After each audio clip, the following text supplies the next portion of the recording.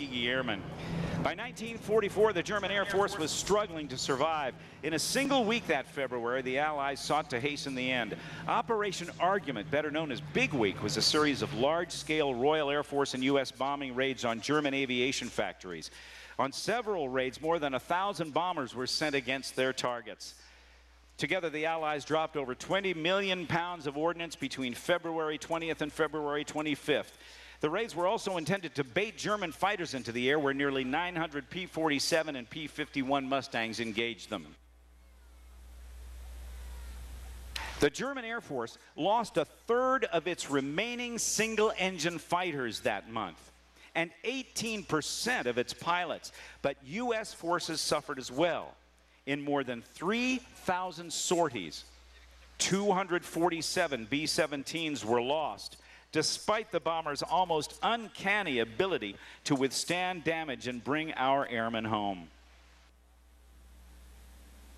Outfitted with 13 50 caliber machine guns in 8 different locations on the plane, the 10-member crews of the B-17 flew this aircraft, earning the nickname Flying Fortress, with the ability to fly long distances with a bomb payload of about 6,000 pounds. These 4-engine aircraft were the workhorse of America's strategic bombing campaign in Europe.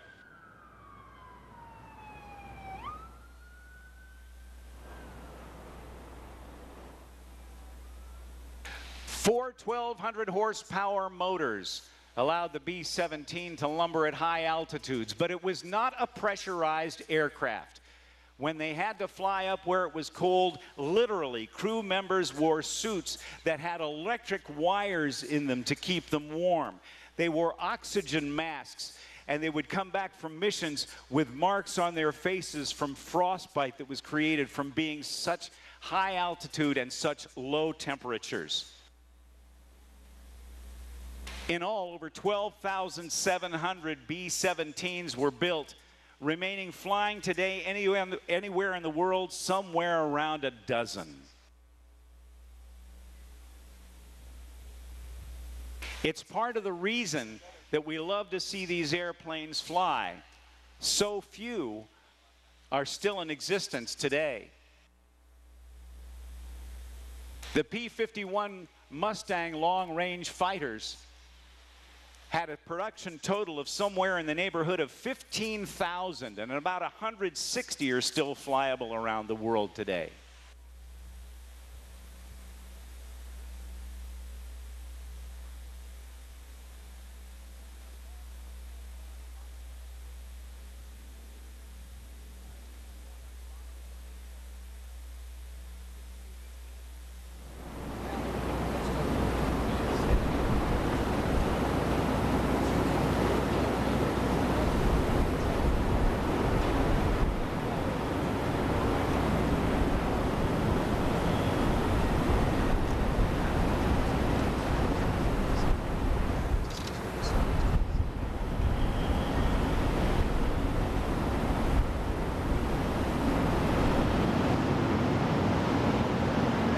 We're still waiting for the 2 B-17 bombers that will be coming across here very, very shortly.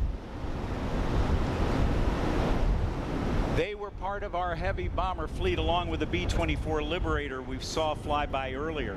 There were about 18,000 B-24 Liberators made, more than any other American aircraft during the war.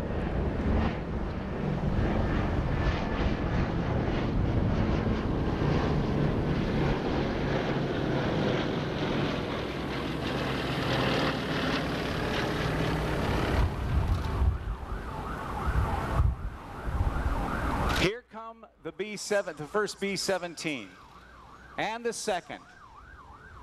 The Flying Fortress, 10 crew members in each aircraft.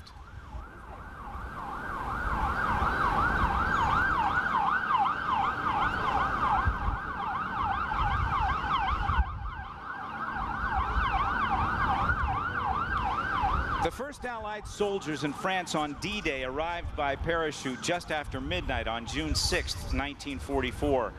13,000 paratroopers